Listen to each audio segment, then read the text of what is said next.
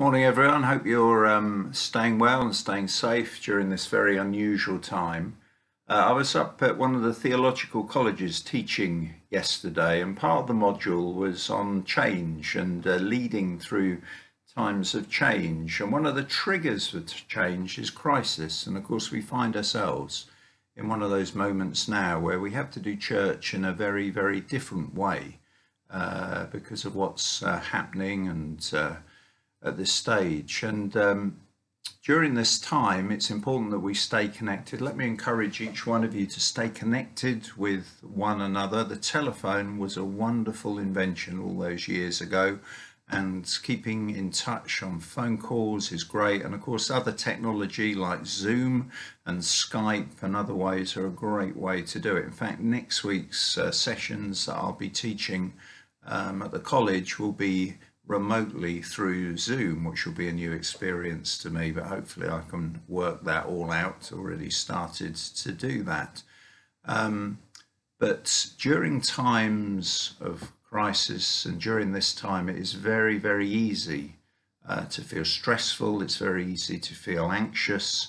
It's very easy to feel traumatized as well. And with all the panic that's out there, we can lose our peace. And I was reminded of the passage in Matthew 14, where the disciples were on the boat and the storm came out of nowhere, and they were full of panic, they were full of anxiety, they had lost their peace until Jesus came to them and he stilled the storm. Peace was restored, and they do something that has not been recorded in the Bible up to that moment. They corporately worshipped together. Now, they had witnessed a lot of the miracles, they had witnessed the healings, they had witnessed some deliverance, they had heard Jesus teach with authority, offer forgiveness to folk, and yet there's no record of them worshipping after that. So what was different here? What was different here was they were the ones who were rescued out of the storm.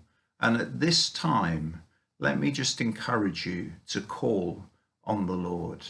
Jesus said in John 16:33, I have told you these things so that in me you may have peace. In this world you will have trouble, but take heart, I have overcome the world.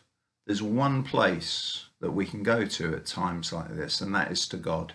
Our careers will not save us, money will not save us, things will not save us. There's just one place to go. And during a time that we can't meet corporately to worship, let me encourage you to come to Jesus, call on him, and simply worship him at this time. And you can do that as individuals, you can do that in families, you can do that in a whole variety of ways, and technology helps us to do that as well. There's great worship songs up on YouTube, whether your style is Bethel or Hillsong or whatever it may be.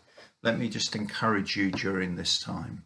There are many, many ways we can come and worship, and during times like that, it's good just to come and worship. Certainly when I was recovering a few years ago from my open heart surgery, when my mitral valve was repaired, and during what appeared to be every complication I could get in the 6 months following it, the Lord just kept saying, simply come, simply worship. Let me just encourage you to do that at this time.